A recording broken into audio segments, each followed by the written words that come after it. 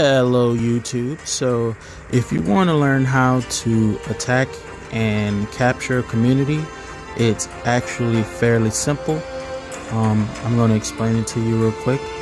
So right here you see a level 2 community for this clan. So for new players, when you go to your events tab, there's going to be a saviors, and it's going to look like you can just go and do a community yourself, but no, actually your clan will have to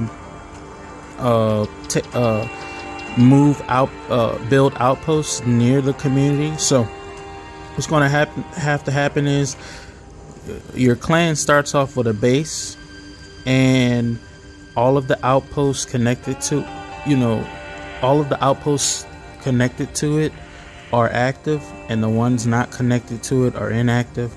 But you have to have a base for basically your territory to work.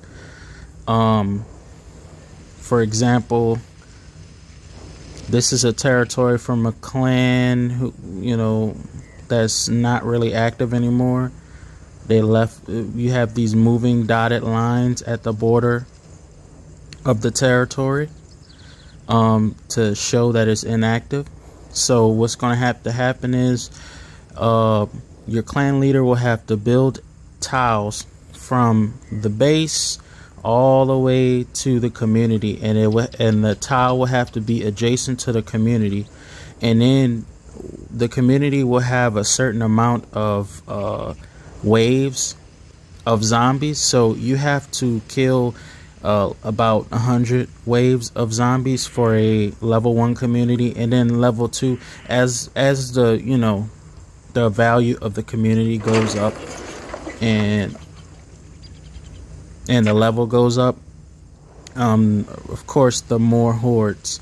Now really, I think the survivor camps are actually the level 1 communities. Like, they're level 0 communities, and you get 50 prosperity. Do not sleep on camps. So this is a survivor camp, and so if you have ever done a survivor camp, taking communities are about the same way. You just have a certain amount of hordes. You have to build the camp has to be in your territory, and then you have to defeat a certain amount of hordes. Now, whether you should go for a community depends on the current politics of the area surrounding the community.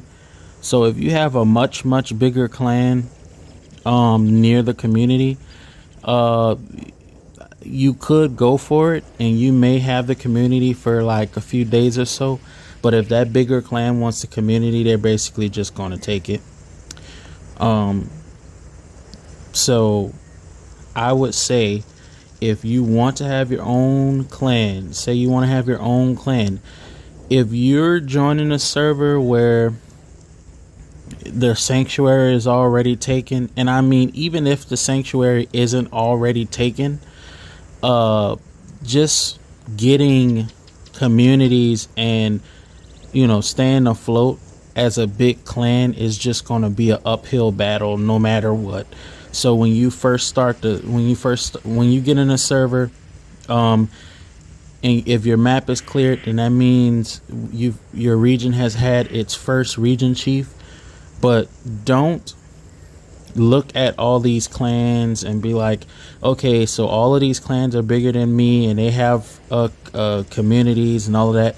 Don't look at that and get discouraged, because a number of things will happen. The region will continue to evolve, and I'll give you an example. When I first moved into this area, there was like 2 huge clans around this area that had this community up here, that community, this level 2 community, and that clan just, for whatever reason, just dissolved. And they had communities, like, they were decent, but they just decided to quit. So I mean, certain clans will decide to quit. People don't stick with this game. Certain people, clans will go dead. People will stop being active in clans, and then you'll have an opportunity to, you know, advance your clan. It's not difficult to just go and destroy all your outposts, remove all your outposts, remove your base, and move somewhere else. So say I'm right here, say one of these clans with a community quits, and these big clans, you know, the top clans, say it's just a clan that just have like a little level 1 community, and I have 60, so I slowly build up over here 60 people. But then when that level 1 community comes, you say this clan right here, what clan is that? USSR.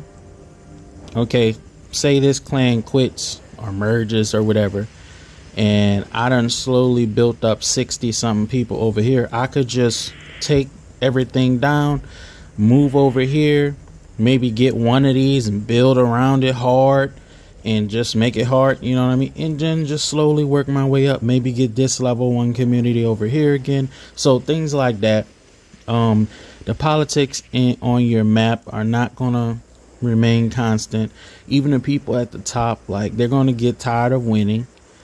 Is gonna be people in the top clan that get tired of winning and quit, and then, you know, there will be a space open.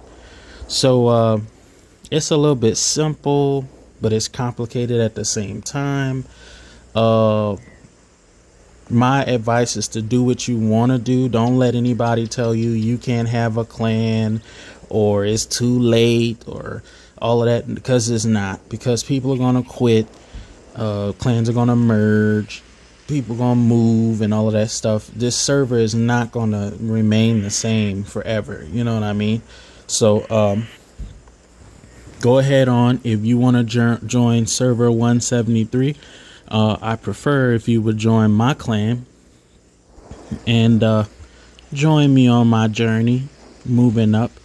And of course, your base might get put on, well, this definitely is going to get put on my YouTube channel, because I will be doing videos as my clan grows. And I'm very happy with the progress this clan has been making so far, and I hope to attract, you know, more people to the server, more people to my clan. If you don't want to join my clan, make your own clan. That's still going to add to the experience of the game, whether you join my clan or whatever, you understand? So yeah, that's communities for you. You have to be, to review, you have to be a clan leader to, you know, build toward a community and initiate that battle. Then you have to fight a certain number of waves of zombies to capture the community, and you have a time limit, so you have to kill all of the waves in a certain amount of time. And say if the community is owned by another clan, they can garrison the community and you know, just send troops there to defend it. So that's one thing. And you know, that could stall you and make you not be able to finish within that hour, or not, you know what I mean? But it's pretty simple, but it's simple and it's complicated at the same time. But it really is that simple. You build next to it, then you fight it, and then it's yours. Okay? All right. Don't forget to like, comment, and subscribe. I'll see you on the next video.